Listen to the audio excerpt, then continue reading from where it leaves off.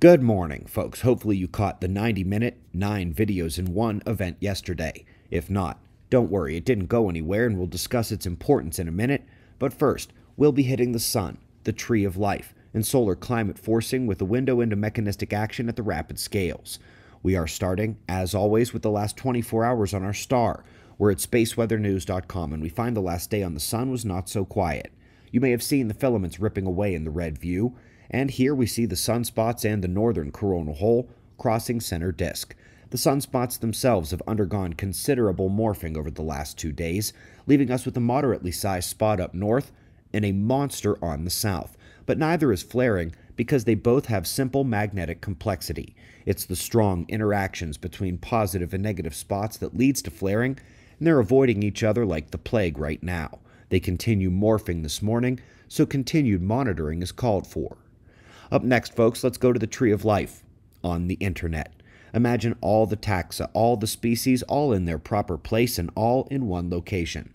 One of the better visual sights out of late. You can scroll around, click, zoom, even sponsor species on the chart, thinking about getting the tapeworm for Professor Michael Mann. Up next, anyway, we're confirming the lagged mid-range solar forcing of large-scale atmospheric oscillations. Here, once again, it's the North Atlantic. These would be the accumulation measures of energy dumped into the system, with the ever-present lag on those major global patterns. Confirmed, 2 years lag here, dead center of the previous window of estimation.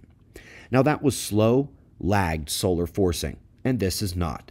Folks, in the most recent 4-part climate mini-series, an enormous aspect of the most recent science is the rapid, nearly light speed, nearly instantaneous solar forcing of geophysical parameters from pressure to cloud opacity to temperature. And that's because in addition to the top-down energy accumulation mechanism of the major oscillation forcing, this is geomagnetic induction, an excitement of the global electric circuit, which we've seen described as forcing on the scale of 10 minutes down to nearly instantaneous reaction. The biological forcing of cardiac events, the triggering of tropical intensifications, the motion of the wind, and the ion content emitted from the ground, all worked by a change in the electric current directly passing through them during geomagnetic storms. Folks, the importance of yesterday's video is simple. Yes, it's the critical topic. Yes, it's the biggest voices in the game, pretty much all of them, all in Ben's house.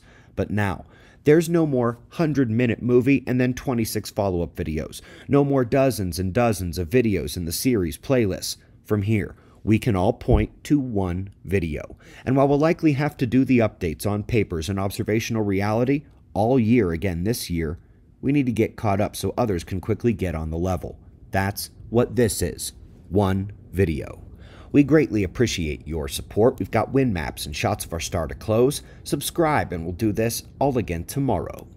Right here, but right now it's 5:30 a.m. in the new Valley of the Sun. Eyes open. No fear. Be safe, everyone.